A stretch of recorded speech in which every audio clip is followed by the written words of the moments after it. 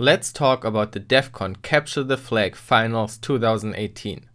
I never thought I would actually participate in this prestigious event as the best teams in the world travel to Las Vegas for it. Even just qualifying for it means your team belongs to the top in the world. But I wasn't there for that reason. I was only here because the German team Easily Point Repeat collaborated with other German teams. We played a few CTFs together for practice and then to qualify for the finals. We couldn't even agree on a name, so you might have seen us as Germany's Next Drop Model, Crossrack, or at the finals as Sauerkraut. As you know, my channel has a lot of videos about solving CTF challenges, and if you don't really know what CTFs are, I have linked to videos here. But I have only ever played Jeopardy or Wargame style CTFs where you have single challenges to solve. And they have the problem that nowadays you just need big teams of skilled people if you want to compete for top ranking. Because certain challenges can just take a single person over 15 hours to solve. And in a CTF with dozens of challenges, you need manpower. But the DEF CON Finals CTF is different. It's an attack and defense CTF, which I have never played before. So how does that work?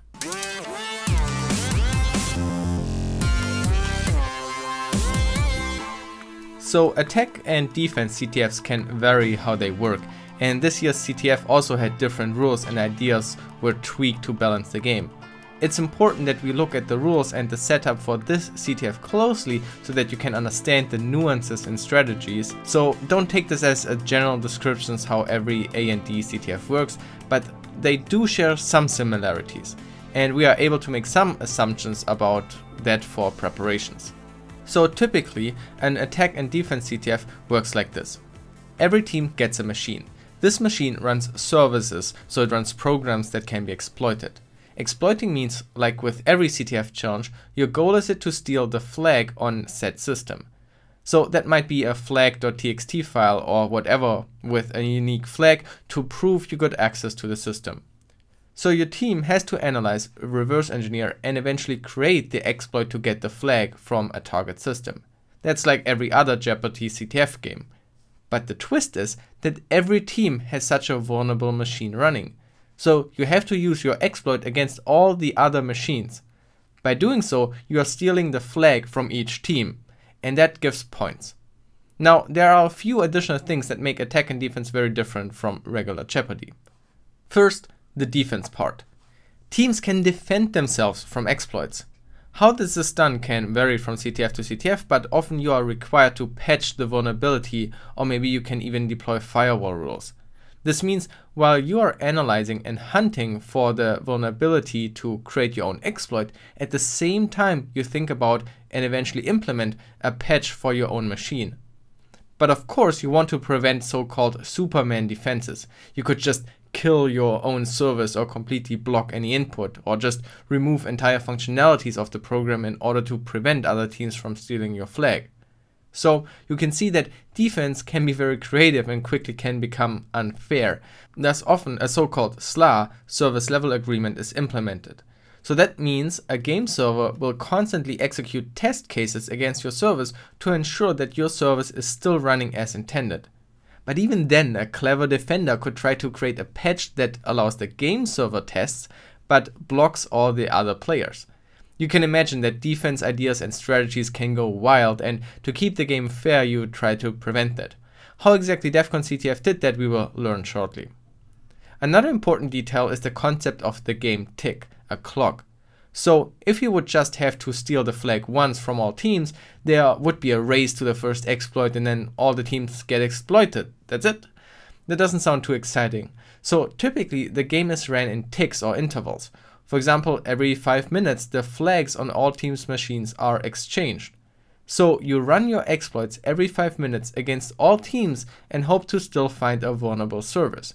Then you take the flags, submit them to the scoreboard, and it then awards you with points for how many flags you got this round. This actually makes attack and defense exciting. So you are sitting there and you see that a team has a working exploit against you. They get points each round for it. So now you are trying to fix the bug in order to stop them from gaining those points. And then crazy strategies might emerge. Could you exploit your own service and submit the flag yourself for one additional point? Is your team the only one with a working patch? Do you want to share the patch with other teams so that the current top team can't gather even more points? It can go crazy. Then sometimes you have access to the whole network traffic. Sometimes you can log traffic yourself, or the game itself logs it and shares the PCAPs. But that means now traffic analysis becomes super important. You could maybe steal exploits from other teams by simply replaying the packets. You could try to extract flags that teams have leaked through the network traffic and submit it yourself. And to protect your own exploits, you now start to think about obscuring your exploits in the traffic. Maybe you know bugs in Wireshark that you can include in your traffic to make analysis for other teams harder. Okay, so now you have a good general idea, and based on this, teams prepared for the DEF CON finals. Basically, every team has a software developed to automatically execute exploits against each team every tick, so you don't want to do that by hand, as well as then taking the flags that are returned and automatically submit them to the scoreboard. You also don't want to gather and submit maybe dozens of flags every 5 minutes by hand. Here's for example the flag submitter service from the team Macaroni, the Italian team. And you can tell that some teams might totally over-engineer them with fancy stats and so forth. And maybe even develop a lot more tools, for example to analyze PCAPs. Maybe you don't want to use Wireshark for various reasons. So, as mentioned in the previous video, our team got a suite in Caesar's Palace to play from because there is only space for 8 people at the table in the CTF area. So in order to connect everybody, quite some network engineering had to be done. And luckily our team had some awesome people who took care of that. I don't know exactly the details, but it all worked flawlessly. But I've heard that one person stayed up all night to get it working. Thanks so much. For internet, we actually had planned to use an LTE router, but the connection was just terrible. We had of course Wi-Fi and I think even Ethernet in the hotel room, but that network was also terribly slow. So I think in the end we abused the Ethernet connection of the smart TV in the room. That network was apparently separate and you could get really good speeds. And I believe we were not the only team who figured that out. I think here on this picture from the post-CTF Shellfish party in their team suite, you can also see some network cables hooked up around the TV. Super funny. Before the CTF, every team got 8 bags with a badge for DEF CON and some other goodies. Let's have a quick look at that. The most important thing was the golden CTF coin. It was used to allow you into the CTF area and it was just kinda special. It had the DEF CON 26 CTF logo on the front and the logo of the Order of the Overflow on the back. That is the name of the team who organized this year's CTF. In previous years it was organized by the Legit Business Syndicate and this year by the Order of the Overflow. So that was their first time and I think they did an awesome job. These names may sound weird or mysterious to you. I totally love it, but behind them are basically some university professors, PhD students and other academics. I think most of them are also part of Shellfish, but yeah. Then we have this bag with stuff. So first we have a lanyard for the badge here. This CD, I believe, contains the DEF CON soundtrack, a pretty neat gimmick. Then we have a booklet with all the information about DEF CON 26, the schedule, the talks, all the events around it, and generally contains everything you need to know. Here's a page about the CTF. Then we have some stickers from this awesome art, and finally the DC26 badge. The Dark Tangent presents DEF CON 26. If we put in some batteries, the front lights up with what I believe was a game. There are some controls, but I haven't looked into it at all. I later heard that you can solve small puzzles and challenges to unlock a different color for the letters. Cool. So now it's the morning of the CTF. We have set up everything in the suite, everybody's ready, our services are deployed and running. Now we just wait for the start. Then we finally get the rules. I won't go over everything in detail, you can read it yourself here, but just a few notes. First of all, there are hours. So only during this time the network was open for attack and defense. But that doesn't mean you had nothing to do at night. In fact, you used that time to keep working on exploits and patches for some challenges to have them ready in the morning. So each team got an Ethernet cable they could extend with some switches. Based on those isolated networks, each team could simply visit 10.100.02 and that service then knew which team it is. So no need for usernames and passwords. The game proceeds in ticks of a fixed time. At the beginning of a tick, new flags will be distributed to our services. Successful exploitation and redemption of this flag will increase your score and decrease the score of others. And this CTF also had another twist. To further your prosperity, the Order has developed not one but two types of services, Attack and Defense and King of the Hill. King of the Hill was pretty cool. They were more like programming challenges. You compete against other teams for the best solution, which depends on the service in question. And that could be shortest, fastest, almost complete or whatever. Not all services were available from the start. They were slowly released one at a time and also deprecated after a while. That was indicated with colors green, yellow and red. So if you have sunk a lot of time in a challenge and it turns yellow, you might want to switch to something else, as the points you would get in the remaining time is maybe too little. For each tick you were not exploited by a team, you would get defense points for it. And if you got and submit a flag for another team, you would get attack points. And King of the Hill also gave points the longer you were at the top of that leaderboard. Later points were normalized and weighted accordingly. Patching was also very interesting. We didn't have access to our services or machines directly.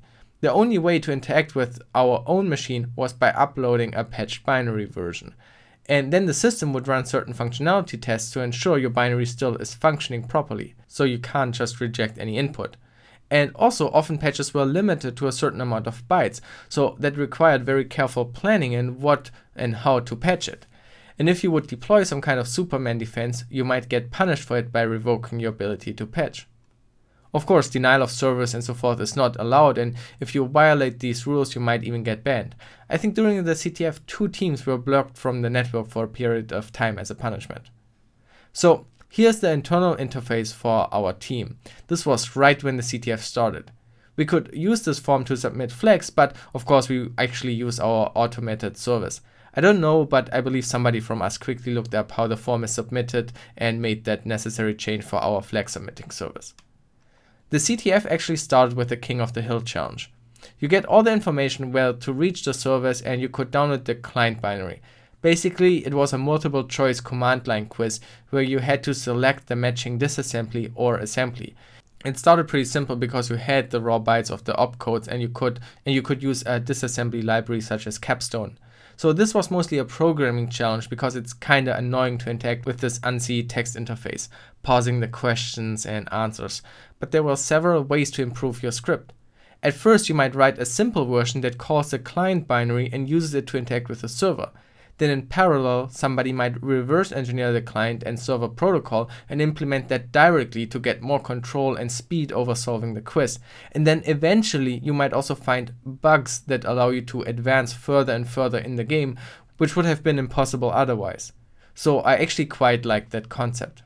Another example I participated in was the OO editor. It was a very simple editor, kind of looked like Radare, and by simply playing around with it, executing different commands in various orders, I found what looked like a use after free issue, where it was possible to leak pointers from the heap. And the main exploitable bug was that our file content was loaded onto the heap and you could easily read or write out of bounds with negative offset numbers. But that bug was also so simple that every team had patched that very quickly and we couldn't find another one. As far as I know, each attack and defense challenge had a fairly simple bug and a much harder bug. So even if a team patched something, you had a chance to use a much more obscure and more difficult to find bug for an exploit. Overall, the amount of challenges that were released and the fact that PCAPs of the network traffic only became available very late in the lifetime of a service, the organizers managed to figure out rules that meant that having a huge team wasn't really necessary.